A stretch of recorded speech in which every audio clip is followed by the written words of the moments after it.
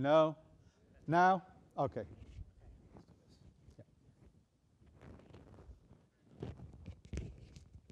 Welcome again to A New Hope. As a reminder, everyone in the room, if you have any questions, you can always check through the Matrix chat to ask any questions. Same with our virtual attendees. That is the only way that someone outside of the event will be able to ask any questions. So allow me to introduce our next speaker with a simple question. Who here has not had some of their data found in some kind of a breach?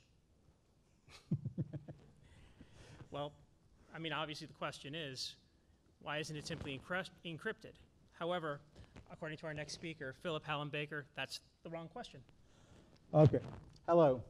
So today I'm going to be announcing 3 open infrastructures. The first is an infrastructure that secures data at rest. The second is an infrastructure that binds together a collection of devices and makes them function like they're a single device that belongs to you, the owner. And the third is a mechanism that allows us to take back control of our internet services we depend on. But of course, these are not 3 separate services. They're one, and they're called the mathematical mesh. Now, this is an open specification, open reference code, and open applications based on that code. Today, I'm going to be showing you the line mode applications, which are the ones that are finished, but there are GUI. I'm going to explain. As I'm going to explain, the applications are not really the point.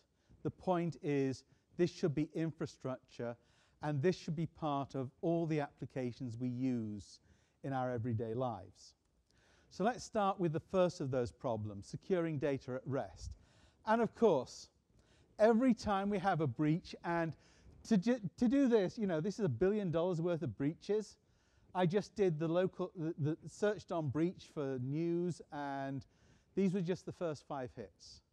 And it's basically been like that every day for the past 10 years. And every time the question comes up, why didn't they just encrypt? You know, encryption's easy. I mean, this is how we encrypt using the mathematical mesh. Alice creates an account. So she's got an account, alice@example.com. She's got a little diddly file here. Just a text file in this case, but of course it could be Word, it could be SolidWorks, Inventor, PowerPoint, whatever.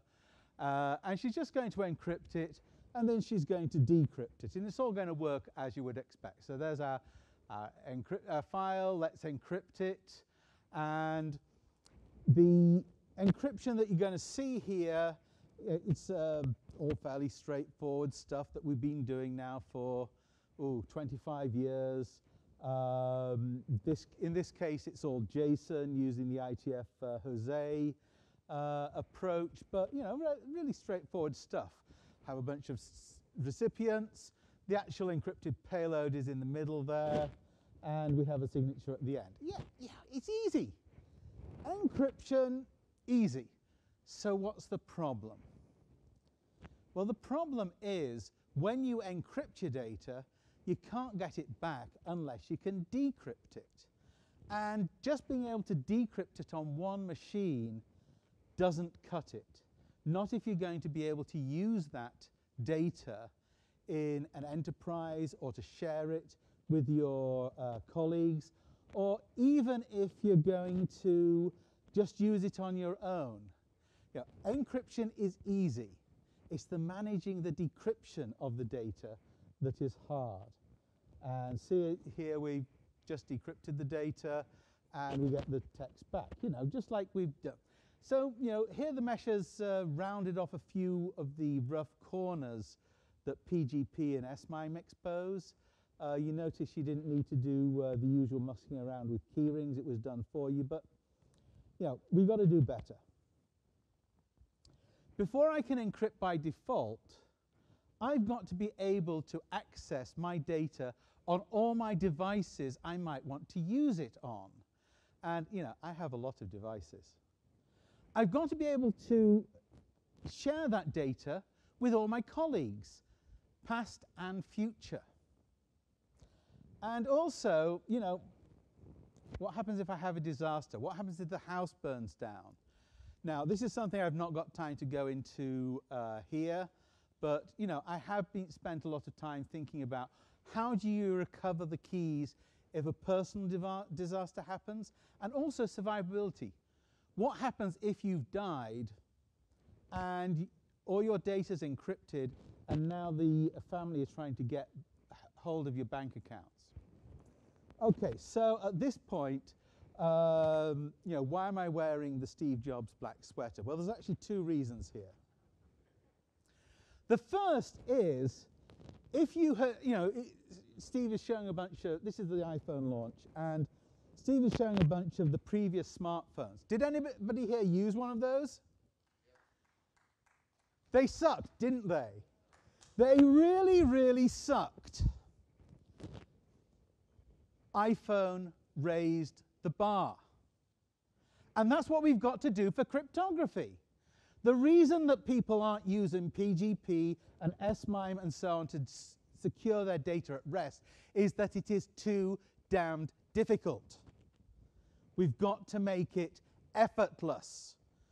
Zero-click encryption, zero-click decryption. And that's why, in order for the mesh to really succeed, it has to be integrated into all the applications we use on a daily basis. You know, that's why it has to be an open standard.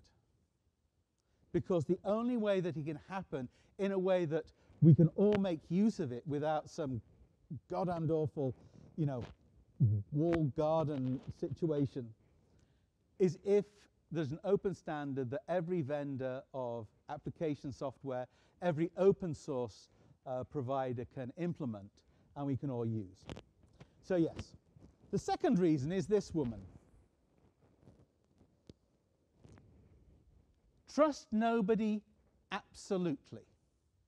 Security is risk management. It isn't risk elimination. It isn't trust elimination.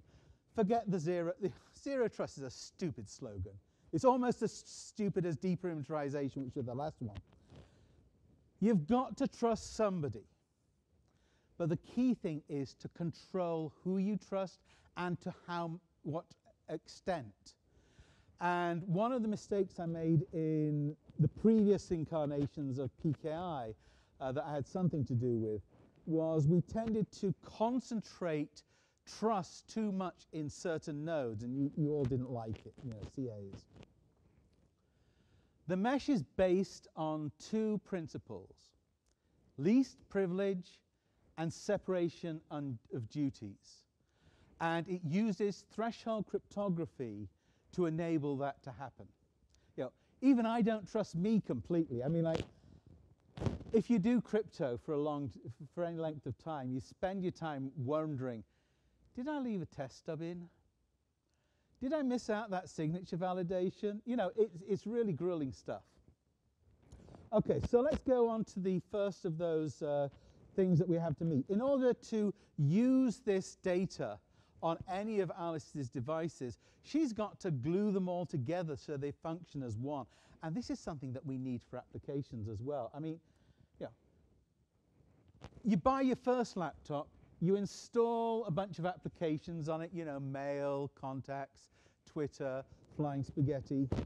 You know, you've got all them running, and then you buy your second one, and then you spend your half an hour installing the apps and then copying all the accounts from one to the other. And yes, Apple promises to do that for you, but only if you enter into Club Apple and give your application, you know, so that never really works. And then you do the second and the third, and so you end up with a bunch of devices, and you don't know quite which of them you can use for which application. So the solution that I want to have is I want to join all of my devices and all of the applications to what I'll call a mesh account. and have that be something that belongs to me, something that cannot be taken away from me, something that I can move from one service provider to another, so that I don't have to change this at any time in my life, no matter how many laptops, desktops and mobile phones I change between. So let's just look at how we can join two devices together. So what we're going to do here is, oh, thank you very much.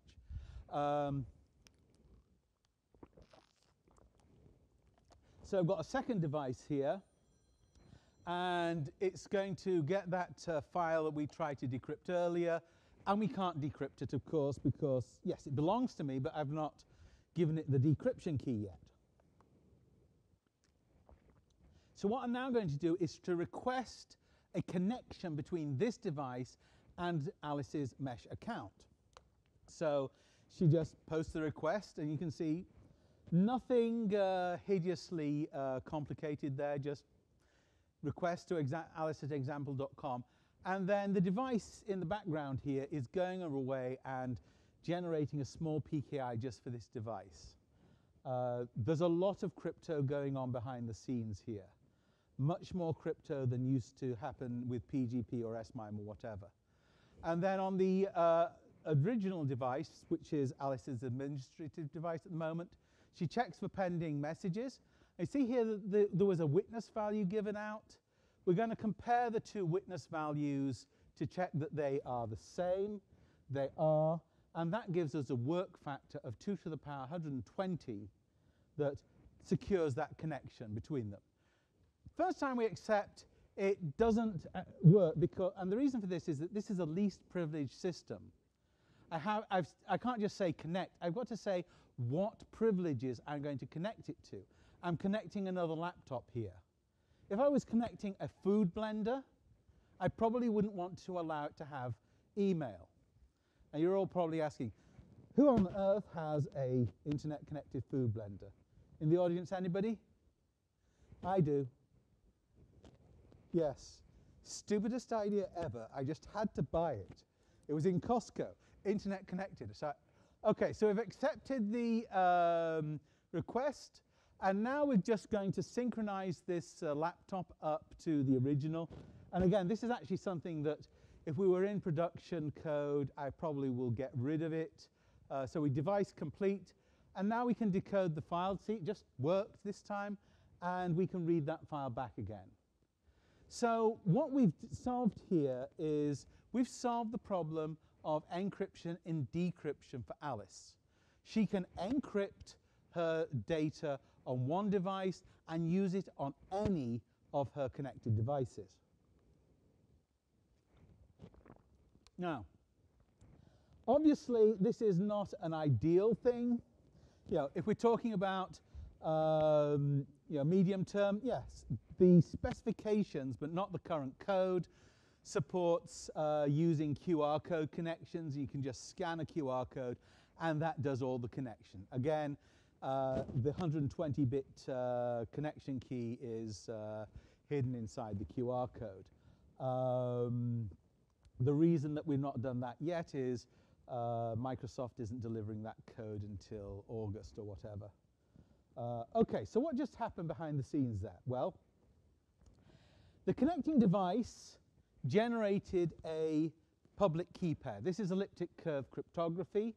The private key is a scalar, and the public key is a point multiplied by that scalar. And so we send the public key, x.p, off to Alice's mesh service provider, and there it waits until it's picked up by the administration device, and that generates a second public key pair, in this case y.p.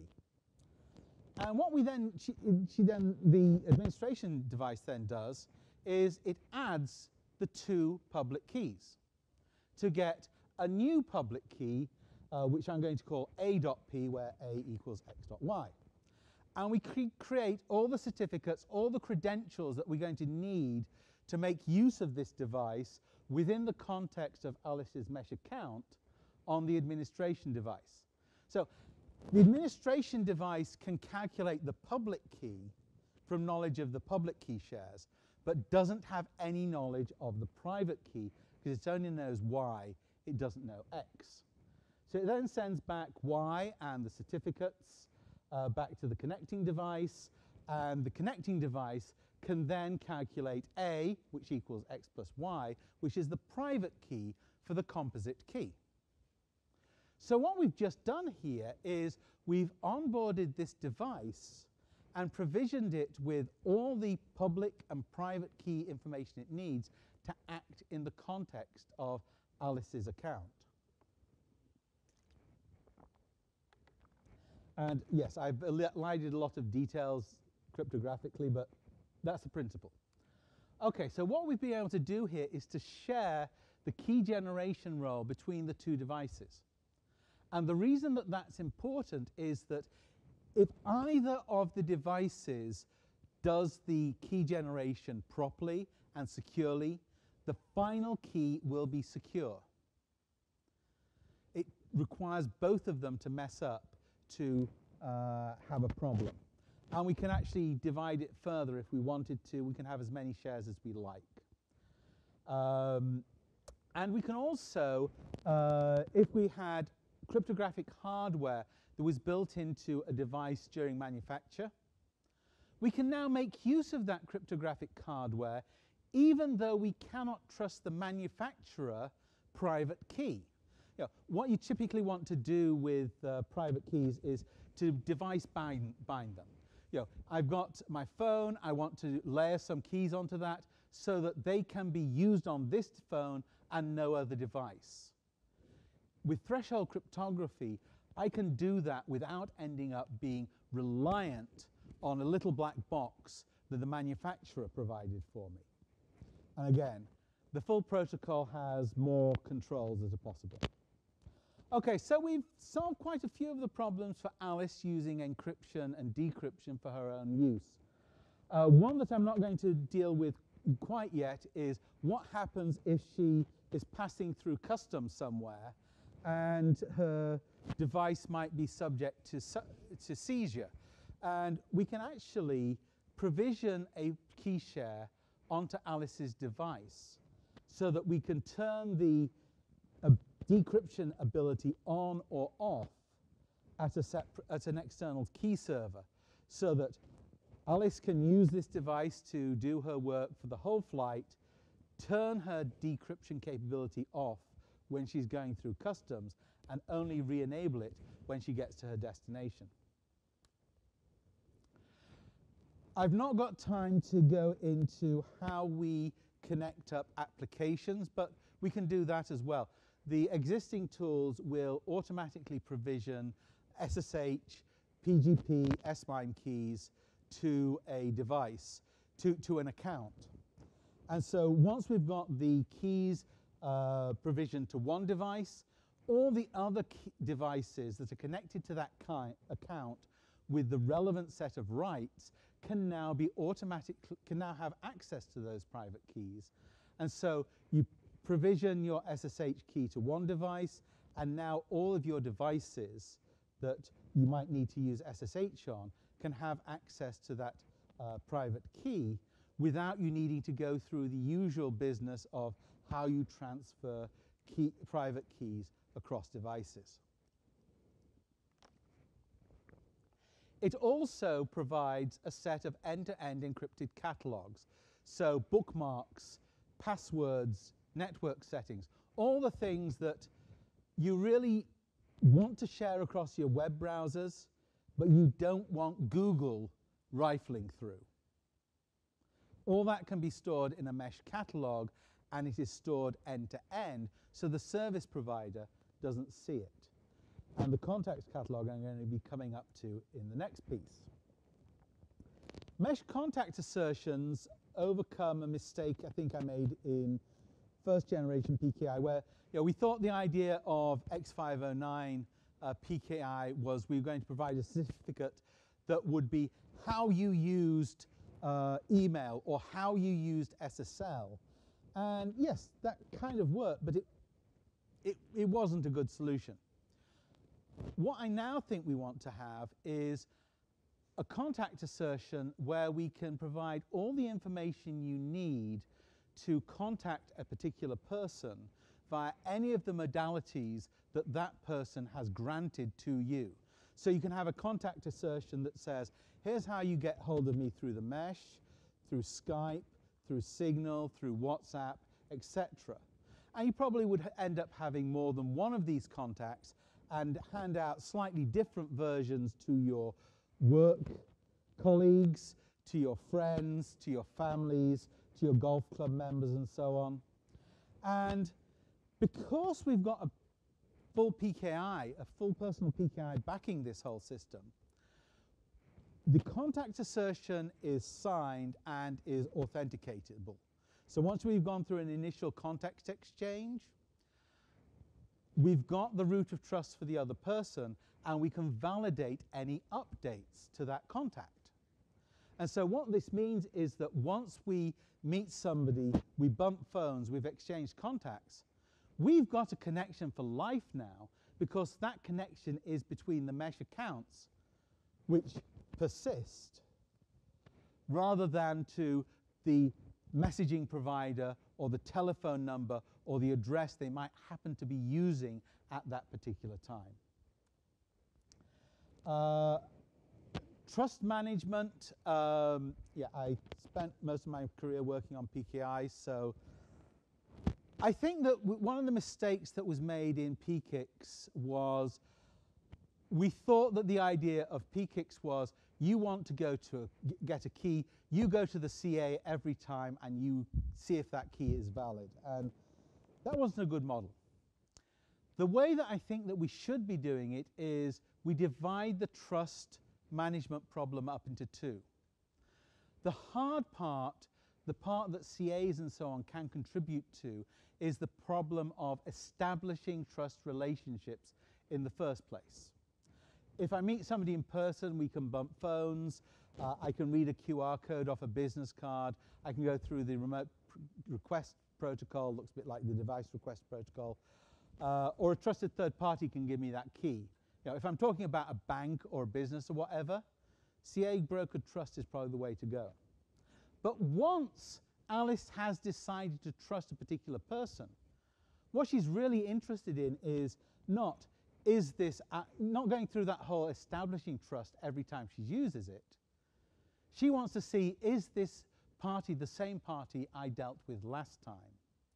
And so what we need to do is for Alice to be able to track her contacts herself in her own contact catalog, and then she's got Bob's public key, she knows she's got Bob's contact, and she can use that to verify Bob regardless of which service providers, which protocols, which addresses, whatever happen in the future.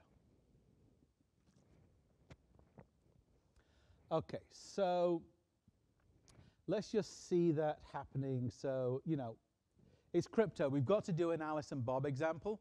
I've already done the connection protocol. It looks pretty much like the device one. And again, it's something that I want to get rid of and put QR codes around. Alice has encrypted a file, and now Bob is going to decrypt it. Okay, well, that's just what we've been able to do with PGP and S-MIME forever. So, you know, nothing changed here yet. The problem is decryption needs are dynamic. And this is one of the things that got me, you know, when I was working for VeriSign, and even in a company that is, you know, all about public key encryption, we weren't encrypting files. And the problem was that if I encrypted a file and somebody else joined the team, I would then have to add them to the distribution list of that file. And if I didn't, well, that file has just disappeared as far as they're concerned. And so if you're trying to use encrypted data in a work environment, you need to be able to share it with all your colleagues, including the colleagues that you haven't yet met. And this is something that doesn't really work within the canon of public key cryptography, that we started with in the early 90s. So what I'm going to do here is Alice here has created a encryption group. It's group W at example.com, and she's encrypted a file, foo.txt again, and encrypted it to that group, group W at example.com. And if you can see here, Alice has tried to decrypt it, and it won't let her. And the reason for that is that even though Alice is the administrator of the group, she hasn't been added into the group yet. She doesn't have the decryption capability yet. Since Alice is the sole administrator of the group, she can add herself to it, but we could actually use threshold cryptography again to split the group administration process. So it might take 2 administrators out of 5 to add somebody to the group. The fact that Alice is the administrator doesn't necessarily mean she is allowed to decrypt. So let's just go through and show that we can decrypt that. And so we've added Bob to that group, and now Bob is going to synchronize his account, and this time he can decrypt the document. Yeah, the recordings on the okay, and we got the file back again. So this is powerful. We've got the ability to encrypt files and decide after we've encrypted them who we're going to share them with. And we can also delete Bob from that encryption group, and now he can't decrypt. Or the key server could have logic built into it like, okay, if somebody tries to decrypt more than 20 documents in an hour, then call their supervisor because something bad might be happening. Okay, so what just happened behind the scenes? Well, the first thing that happened was that Alice generated a standard public-private key pair, call it G this time, and sent the contact, which is the public key, off to somebody who encrypted a file. It's standard Elgamal encryption. Generate an ephemeral and multiply the ephemeral by the public key, and so now Bob wants to decrypt that file. What he's got to do is that given the public ephemeral e.p, he's got to find the value g.e.p. How does he go about it? Well, first thing that happens is that Alice is going to create a key share. First part of that is that Alice just creates a random number. Doesn't have anything to do with the private key of the group at all, can be generated before the group's even been created, and sends that off to her mesh service provider. So now we've got the value scalar Bob is stored at that mesh service provider. She then sends the difference between the group private key and the scalar for Bob to Bob. And then when Bob wants to decrypt, what he does is sends an operate instruction off to the mesh service provider, and it can perform 1/2 of the key agreement process. Bob uses the value he was given to provide the other half, add the two together, and we get the key agreement value that we need to decrypt that document. I'm taking this at high speed. There is a series of podcasts that go through it much slower. The key point at this point is we're separating out the role of decryption into 2. We've shared that role between Bob's device and that key service. The key service cannot be breached because all the key service has is a set of random numbers. It can control the use of decryption, but it cannot decrypt.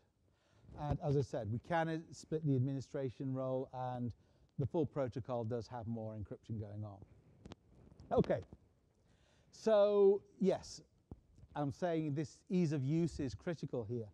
This is all better integrated into applications, and ideally what I would like to be able to show you here is an Edge or a Chrome extension that would allow me to show you the mesh running in a web browser.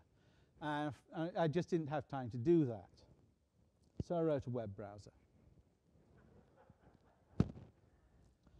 Okay, this is a serious web browser. It's basically, it uses WebView 2, which is a layer, a wrapper around Chrome that Microsoft is putting together.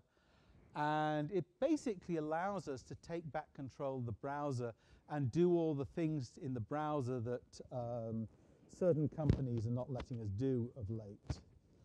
So what I've done is I've already encrypted a file and put it out onto the server. And I've added the browser account to the decryption group. And so now let's just see what happens when we run the example. And we can read the document. OK, now let's take the browser out. Nothing changes on the server, and we can't read it. So we can grant and remove the authorization to view documents at one website on a completely separate key service. This is powerful, and the full protocols allow us to go as far as end-to-end encrypted social media. You could have Twitter, you could have Facebook, where all the data on the service is encrypted, and the service has no idea what the users are doing. Okay. Oh yes. Since I'm imitating Steve, I've got to do one more thing. There's also a second factor authentication scheme built in. But it's not like these stupid numbers. You know, if I'm going to do, well, I think the second factor authentication is the wrong idea. What I really want is a confirmation when I'm about to do something stupid. You know, I think I should be able to log onto my brokerage account with a password, but I would like to have it come back and ask me for some confirmation before I say, buy 2,000 shares of Ponzi. So what I really want is a scheme like this. I try to do that, and back comes a message on my screen saying, do you want to buy those 2,000 shares in Ponzi? And I accept it or I reject it, and the acceptance or rejection is signed by the device, goes back, and we have a complete audit trail of Phil was stupid enough to buy Ponzi. That's what I think second factor authentication should be. Okay, so the reason I'm here at Hope is that I need your help. I've spent the past 5 years building this system. I have no external funding.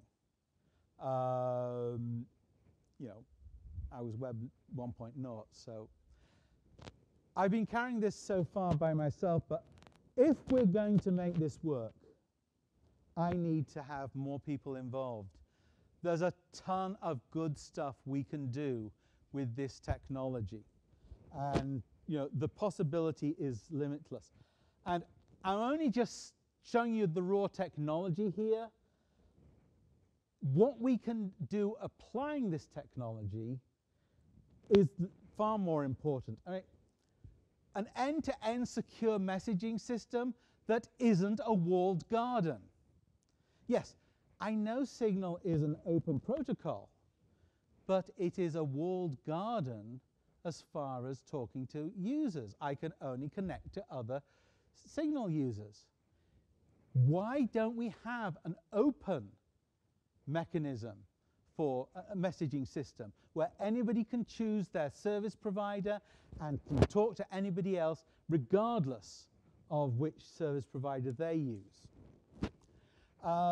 There's more work to be done on the browser, hooking up the bookmarks, the catalogs and so on.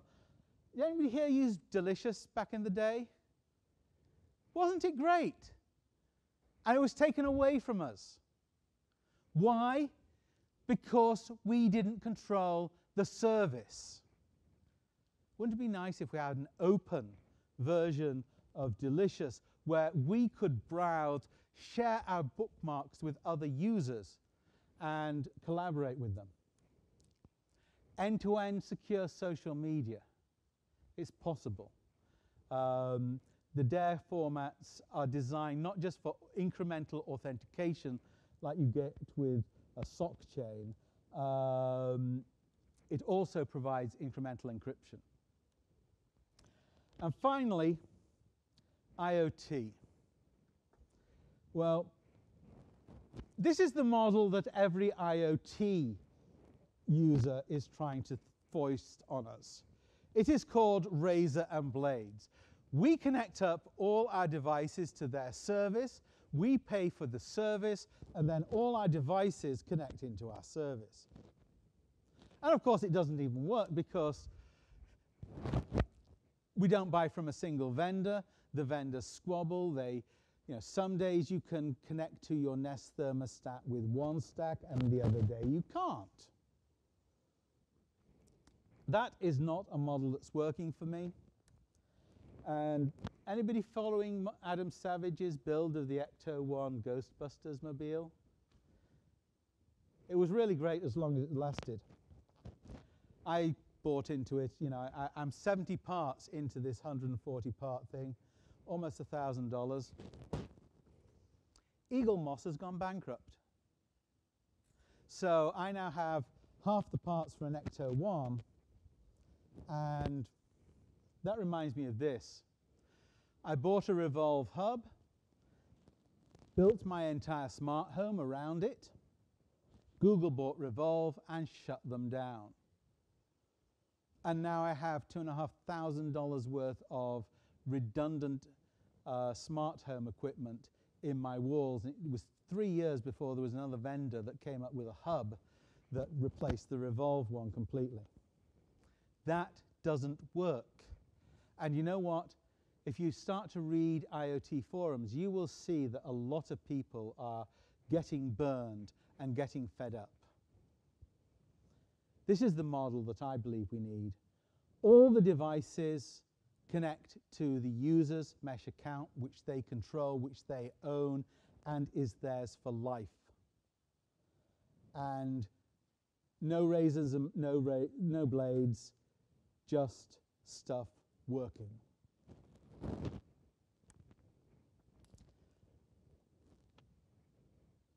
When we built the net, it was intended to be, yes, it was ARPA only, but the objective of Vint Cerf and Co. was to provide a communications resource for everyone, something that everybody could use to communicate.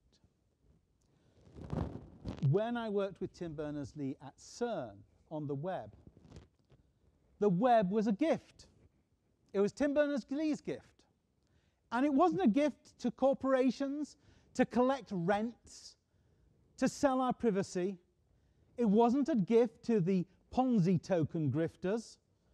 And it certainly wasn't a gift to governments to help them control populations. The web, was a gift to you, a gift to all of us. And I'm asking you today, please help me to help you to take it back. Because you know what? Privacy matters, the net matters, and our freedom matters. And I believe that making use of threshold cryptography is an important tool that can make that happen.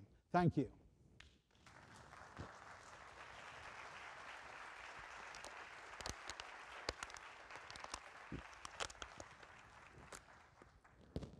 Okay, I think that we do have time for some questions, so.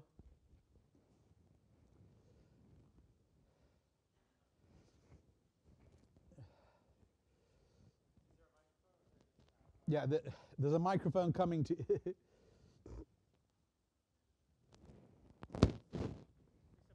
microphone with your question. Hello. Hi, I'm Xander. I have so many questions I will probably have to talk to you afterwards, but I could ask a few of them. I'm curious what kind of threshold cryptography you're using, threshold ECDSA, threshold BLS. I'm curious if you could give an example, a practical example of who the mesh providers would be and how we think about potential collusion between the mesh providers. And I'm curious if you've given any thought to proactive security of the private key shares, if you have anything in mind in terms of periodically resharing, and do you maintain the same public key through that? I'll limit myself to 3. Thank you. Okay, so I will be in the, so to answer the first part, I'll be in the coffee shop most of the conference, so just hit me up. I'm here to make contacts. In terms of, who can be a mesh service provider, well, I had to take it out because of time constraint. You can be your own mesh service provider. All you need is an external static IP address and a domain name. Now, obviously, at the moment, that's $10 a year for the domain name plus $5 a year for hosting. So, you know, that's like $70 a year. That's probably more than, but what I'm hoping for is that in the near term, we will see some free providers coming up to build the community. And, you know, if you were doing this at scale, if you're hosting 100 or 1,000, you know, you're looking at a few pennies per customer to support them. So I think that that will happen in the short term, but longer term, you know, most people have either a cloud storage device or an antivirus subscription or an email subscription or whatever. And looking at the additional effort that it takes to add the mesh as a mesh service provision as a layered service, my hope would be to persuade people in that space to step up and start offering it. And the sector that's probably the ripest for that is virtual private network vendors, in that they're all about personal privacy, but you know, what does a secure pipe to their data center really do for me? Not a great deal, I'm afraid. But if I could have that plus the mesh, that would be starting to look interesting. Oh yes, in terms of trusting the mesh service provider, when I first designed the mesh, I was seeing the mesh service provider as being a zero trust service. And I did actually start using that term for a while before it became popular. I don't use that term anymore. The mesh service provider never has access to any of the encrypted data of the user, and all the contact catalogs, the bookmarks, etc. It's all encrypted end to end. But it is trusted to withdraw the ability to threshold decrypt. So it's not purely zero trust. And yeah, I mean, this is where I started to realize that zero trust is impossible, because if you have a service out there and you have threshold cryptography that allows you to spread a role between multiple pieces, you're going to start giving that service somewhere something to do. So anyway, so first as a comment, so you mentioned that PKI or public key encryption doesn't allow for the fact that if you want to decrypt something and the user does not exist yet, like you can't do that, like you can't encrypt something for future purposes. But if you think about like attribute-based encryption, in particular like ciphertext-based attribute-based encryption, you can in fact encrypt things for like sets of users or have like arbitrary policies. Okay, so when I was talking about public key encryption, I was talking about the canon of cryptography was established when OpenPGP launched. And one of the sad things is that it closed. There's an incredible amount of stuff like attribute-based encryption, recryption, threshold cryptography, structured cryptography. Well, structured cryptography we couldn't use because of the patents, of course. And so, what I'm saying is, you need something else beyond that original canon of OpenPGP. And when you start to drill down, originally, when I presented this the first time, I presented it as using proxy re-encryption. I was only afterwards that I realized that what I had actually done was to refactor proxy re-encryption so it became a threshold scheme. So actually, when you start to drill down, it all looks very much the same. What is important is the set of capabilities. And the reason that I'm focused on threshold is that is we don't have a standard yet for quantum resistant threshold scheme, but there are candidates that are threshold capable, that could be adapted.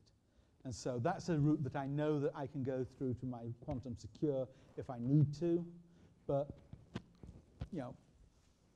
there's a limited amount I can bring to the table at once. Yeah, and then quickly the second question is, if you, from like a business application perspective, would you say this is similar to what Okta does with like single sign-on for like a variety of resources?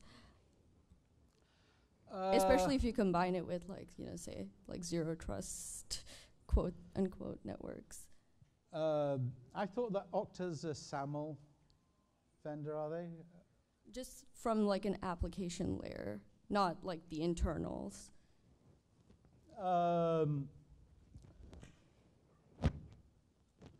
I think,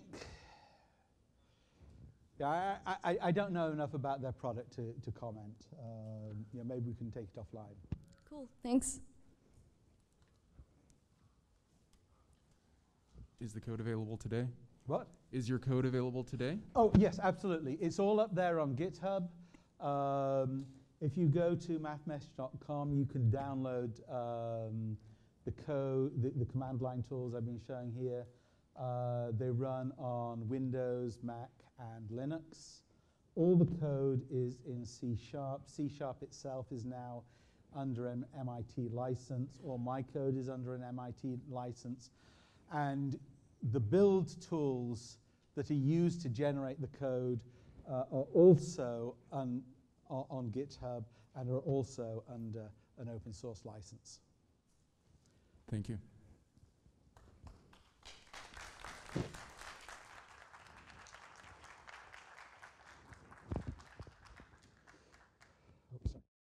Reminders again, please stay hydrated today. It is a scorcher out there. Also, as a friendly reminder, please remember that in indoor spaces at the conference, please wear your mask. The only exception is when people are at a lectern or speaking like this.